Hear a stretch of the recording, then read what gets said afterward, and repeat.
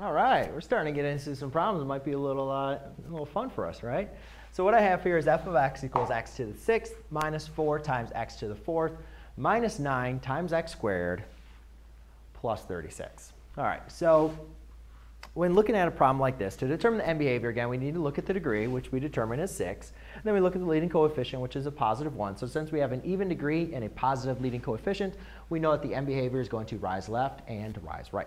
Now to find the zeros, we're going to have a little bit more issue with that. So we're going to set our output value equal to 0, and then we rewrite x to the 6th minus 4x to the 4th minus 9x squared plus 36. All right.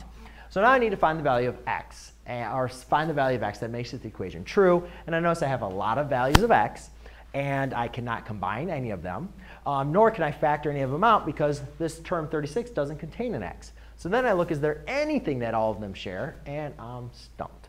So I look at this and say, all right, well, how can I solve this? And usually it's going to be something by factoring. And what happens, how do we factor when we have 4 terms? Well, when we factor using 4 terms, we like to use the grouping method. By using the grouping method, what I'm going to do is I'm going to group the first 2 terms and the last 2 terms. Then what I do is I look to factor the GCF out of each one of these groupings. So by grouping the first 2 terms, I say, all right, what does x to the 6th minus 4x to the 4th have in common? Well, I can factor out an x to the 4th out of each one of those, leaving me with an x squared minus 4. Then over here, I say, all right, what does a negative 9x squared plus 36 share in common? Well, again, I can factor out a negative 9, leave me with x squared minus 4. Now, to complete this yet, because I can't use zero product property because this isn't a product yet. This is a product minus another product. So I need to factor again out the GCF to produce a product. So therefore, I have 0 equals x squared minus 4, which is your common factor, times x to the 4th minus 9. Now I have a product equal to 0. So now I can apply the zero product property. So I can say x squared minus 4 equals 0, and x to the 4th minus 9 equals 0. All right.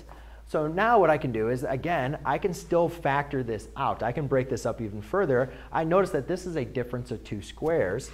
And here, I can just solve using the square root method. So I'll add 4 to both sides. I get x squared equals positive 4. Take the square root. X equals plus or minus 2. Here, this is a difference of 2 squares. I could take the 4th root and see what it's going to determine. But when I look at this, if I factor this out, I can break this up into x squared minus 3 times x squared plus 3 equals 0. Right? Yeah. So now, because if I multiply this all out, I'm going to get x to the 4th minus 9. Now I can apply zero product property again, and I get x squared minus 3 equals 0, and x squared plus 3 equals 0. So now, by solving for my x, I get x squared equals positive 3. Take the root. X equals plus or minus the square root of 3. Over here, when I subtract a negative 3, I'm now going to have to take the square root of a negative number, which is impossible under our real number system. So I'll show you what the imaginary will be, but we're not going to talk about imaginary numbers in this unit, but just so you know it. But what we like to say is just it does not exist. So therefore, I have 2 zeros, x equals plus or minus 2, and x equals plus or minus the square root of 3.